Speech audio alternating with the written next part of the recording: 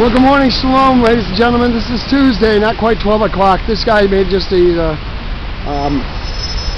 just did a quick crisscross on a color balance analysis, and I'm now working with a different kind of camera, and this is a prototyping lab of some of the work I'm working on, and I'm just giving this as an educational peek into what the prototypes kind of look like, and we've got ways to build this thing out in size and everything else. I mean, this is the wonderful thing about it. We might have to put the Syrian pyramid in first, based on this composite technology that we've got, and it's not plastic, it's electromagnetic energy being redirected from someplace. And the Eiffel Tower, and oddly enough, that one's in France, and then the tower in Zuccotti Park, Washington, or this is in New York,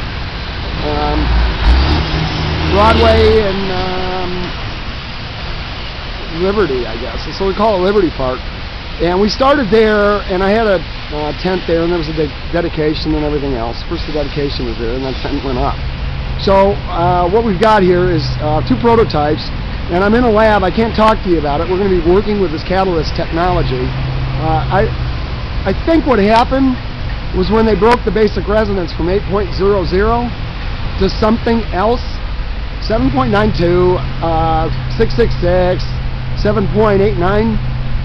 What they did was they broke the filament of the light bulb, and whatever direction the pyramid was, it was supplying an electronic base, and it was emanating. So there's electrons in the dirt, and they would have been catalyzing in some kind of magnetic pulsation, and the shell would have remained, but the electricity would have been given over to the work in electronically feeding the base of this thing, and the other end was emanating some kind of different from the other side of the ionospheric stream. I don't know what it was. It was emanating light, so it was a positive energy source, and this was a negative energy source. I don't know how that works in quantum physics, but it was the light signal that it threw the tungsten on. And it would have been brilliant in the sky, and guess what? The filament's broken with the original star. So what we need to do is telemetricians and, I don't know, what is it, telemetry? Telemetry? Those guys need to join me as we repair this thing in Egypt. We may have to repair the one in the Aztec world if it hasn't been banged into on the side. We got a lot of work to do ahead of us, gentlemen. Join me in Israel as we see this. Now, this is a continuing message. Please stay tuned. We need to pray for rain in the right amount. Now, what do I mean by that? Well, the spore invasion can be held back by the proper amount of rain. We want to put the pigs in, but they don't want to we don't want to hurt their teeth, so we don't want too much rain there, because they're our best friend in this war against criminal decadence being perpetrated against us by people to understand they won't spend the pain on us. We need to send the pain back to them. So there's dead pigs coming up. That's the bait in the NZ. And the carrier pigeons are, oddly enough, over there in India, where they've got all the statuary, all that bad art. They can just use the elephants, believe it or not. They can use the elephants to cart all that brass back. And big rivers of water are electrical conductors, and so is the sea.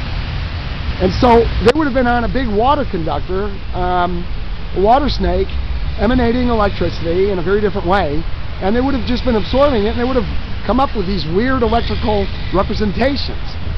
Most of them are sexual. It's just a perversion of a thunderstorm, and we'll talk about that another time. But you got lightning and thunder, and you've got a receiver and a mechanism to, emanate some kind of attracting or repelling force. And it's not forces, though; it's winds. Tesla talked about this. Go study him. And in the meantime, I'm going to go to the library. This was a dramatically long 444 video shoot on kazoocruiser. If I didn't say shalom at the front, I'm saying it now. It's a closed message with brackets.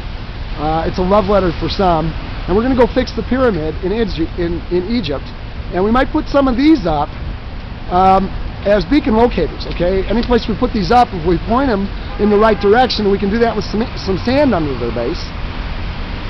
I mean, they're then connected correctly and resonating at 8 hertz. It's a passive generator. And we just start lighting up sparkly lights in the sky because it'll just work, folks. Believe in electronics, believe in technology, because those good ideas come from somebody else who also gives them to us as seeds that we can let grow. And we're going to put the pigs into Syria and watch that Garden of Eden grow in front of our eyes. And we'll build a brass road out of bricks. Okay, it's no yellow brick road someplace else, and it's here with us. And I'm glad you're here with us, tuning us in. You don't see what I see, but it's getting better all the time. Shalom, I'm out.